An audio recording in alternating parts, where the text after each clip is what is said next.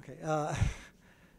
If you want to compare the male to the female, or two groups of people on a particular test, like our test, and these are the grades, what formula would you use to compare the two of them? We never learned correlation, so I'm not sure why you would say that. I'm not looking for the correlation would show. First, you can't do a correlation here because you can do a correlation. You have to have the pairs of numbers lined up. But this male and this female don't know about each other. Could be in two different classes. What formula would we learn about? And again, what?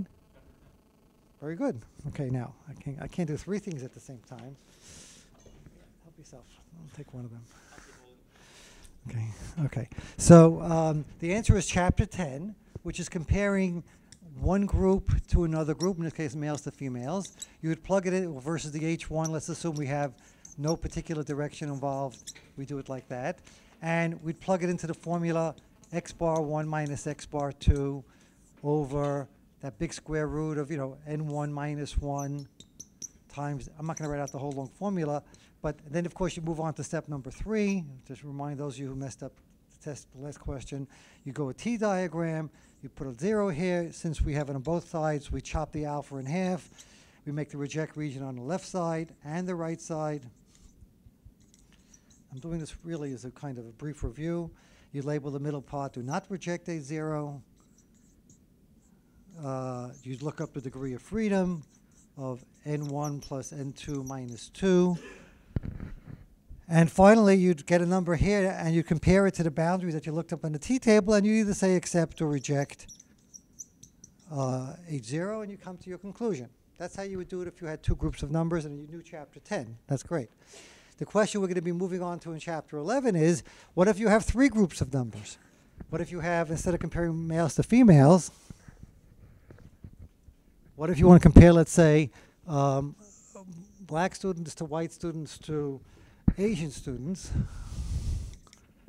and you have another grade here, you have like an 85 and a 90 and a 49 and a 53 and a 76. So you have 5 of those guys, and you want to have a comparison. So that's the question we're going to try to work out today. How would somebody do that?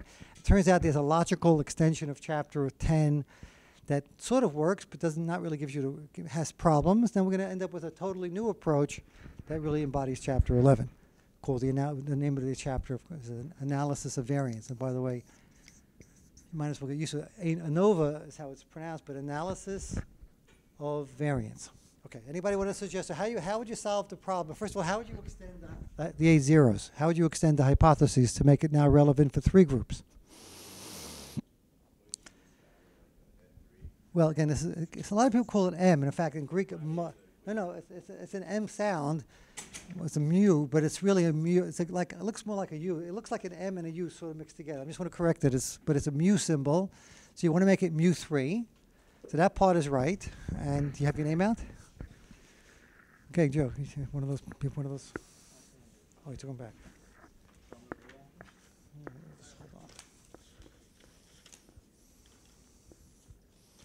Pass it back to Joe, please.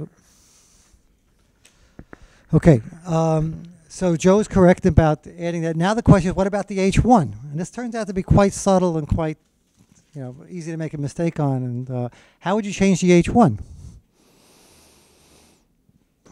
to make it relevant for a new? Now we're dealing with three groups instead of two groups. Remember, chapter 9 was one group. Chapter 10 was two groups.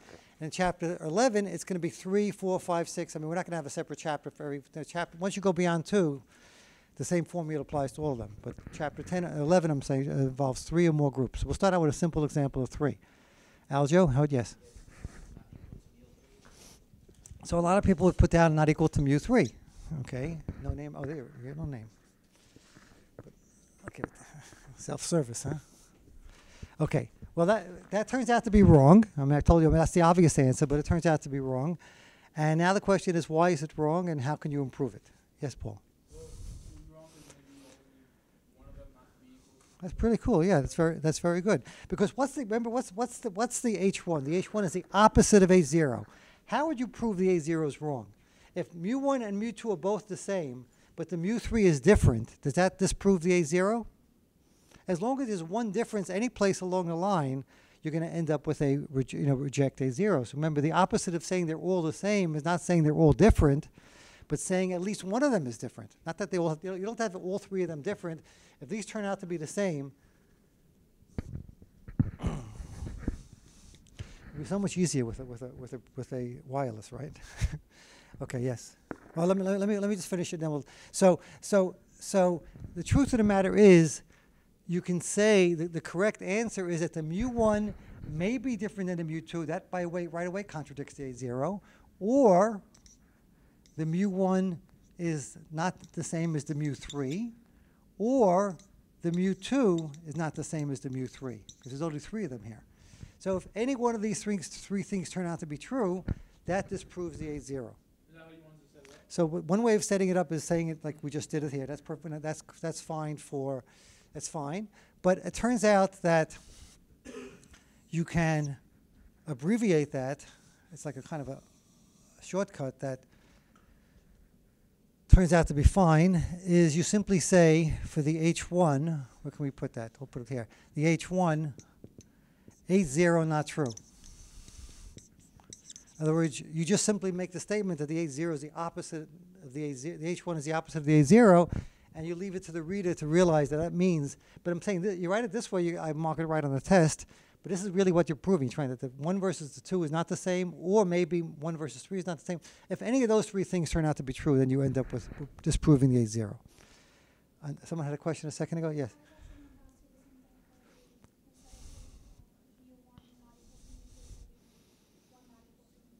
Yeah, all three of them. I mean, in other words, it's one or the other. If all three are true, then for sure the A0 is not true. But if any one of them is true, then also the A0 means that they're all perfectly the same. Okay, so I want to pass it back to Adam, please.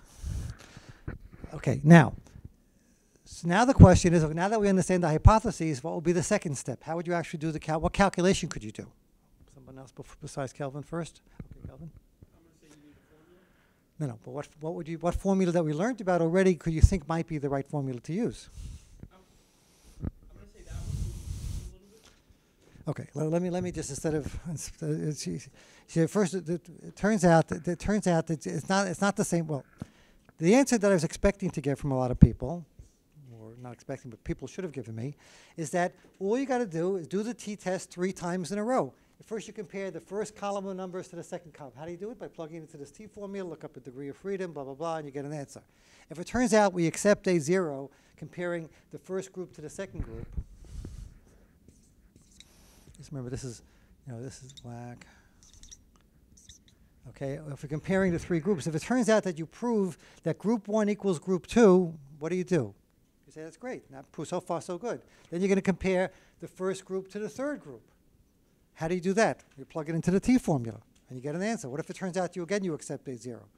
You continue going. You say, how about the second group to the third group? Again, you have comparing 2 groups, 2 columns of numbers.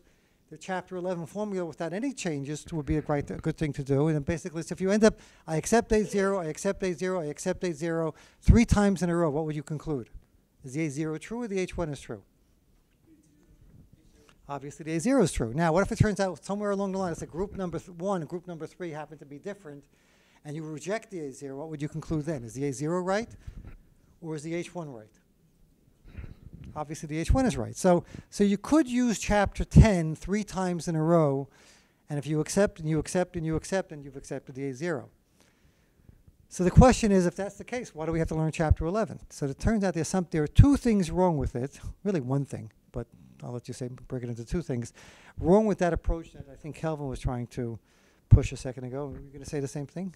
You were going to say something a minute ago.